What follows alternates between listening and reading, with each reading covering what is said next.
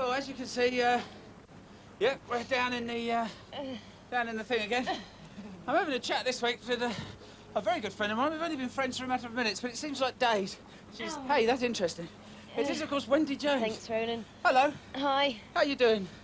Well, I feel pretty comfortable at the moment. You're good? You're relaxed? Taking it easy. Just relax, unwind. You know, do whatever you want. I mean, I'll get straight in. I'm here to find out what your preference is. You know that. Yeah. I want to know what you like, what you don't like, why you like it and why you don't like it. All right. But first of all, tell us why. Why such a funny name there? Old Transvision thing and... Why call it that? Yeah. Oh. Well, I suppose we just wanted to I've started with a tricky one, I know. Yeah, that got me, that one did. Go on then.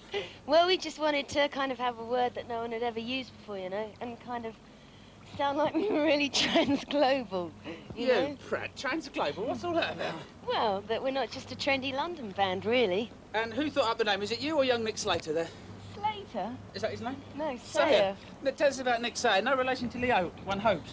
Not at all, funnily enough. No. No, well, I met him 6 years ago, and it was probably a month after I met him. Mic technique, always mic technique. It was a month after I met him that we made up the name Transvision Vamp. Great. What about your influences? Because we lead a really exciting life. Oh, right. Well, it sounds like it. Bloody hell, look, you're down here with your friends. What about old Patti Smith, then? Well, that's where that's connected with Nick as well, really. Is that where it started? Yeah, because I was down at a club, you know. I was down at a club singing Patti Smith songs when he first met me. Right. And he said, do you want to come to a party? Yeah, dirty old sausage. He doesn't care, does he? Straight out, not even, hello, my name's Nick, whatever his name is. No. And I was living with a girl at the time. Steady. And she was 16 years old and I was 17. Even steadier. And she said, oh, let's go to the party. And I said, no, Zoe, because they're just going to try and get off with us. Yeah. Let's go home now and... Listen to Patti. Hang on. Hello! We're just, having a... What are we doing? We're just having a chat, really. Having a chat. You sign on for lots of different buildings and you pick up a fortune.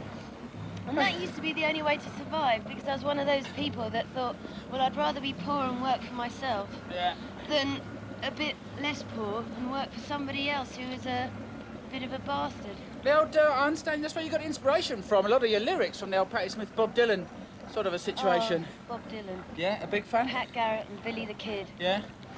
Do you admire the lyrics? Tomorrow I'm only bleeding. If I could put this to you, the lyrics. What's this song you've... Sister Moon, is it? Sister Moon has nothing to do with Bob Dylan. No. This is what I'd heard. You're trying to... Very astute of you there, Rose. This is what I'd heard. I was trying to get it confirmed. Yeah. Where did you used to play? Oh, we've played all up and down the coast. No, where did you live? What do you mean? Where were you originally? It's coast somewhere, wasn't it, down on the coast? I met Nick down in Brighton. And when you were down there, am I right in saying this? Let me put this to you. That you said that you sounded a cross between Barbra Streisand and Julie Garland. Oh. Am I right? Third rate. Be honest. Third rate. But Babs is one of your bigs, yeah? Babs is certainly a big old favourite of mine. Yeah? Definitely. Is that in her acting or her singing? Well, probably her acting when she sings. Great, let's have a look at her singing then. Oh, what is it? It's Barbra Streisand. That's good. Yep. And you've grown up ever so quickly, because you're in the pop industry. You've grown up into someone that is known. Yeah. And you do, yeah. Shut up, please. Sorry. You've grown up into someone. You've grown up into someone who is known, quite honestly, let's face it, as the Nina Miscout of the pop business. Now, why could that be? What do you reckon? That really is a nasty one to fill out the bag, well, isn't I'm sorry, it's got to be said. It's a bit near to the I think you know what I'm talking about. Well... You don't have a lot of time for a lot of other people, do you? Well, I have a lot of time for quite a lot of people, actually. Right, go on then, sorry. But obviously, there are things I like and dislike, like you know. What, is that a like or a dislike? Like anyone. Oh, Now, I'll come back to that one. Yeah, and, I know what you're saying. So when people say to me, well, what do you think of so-and-so?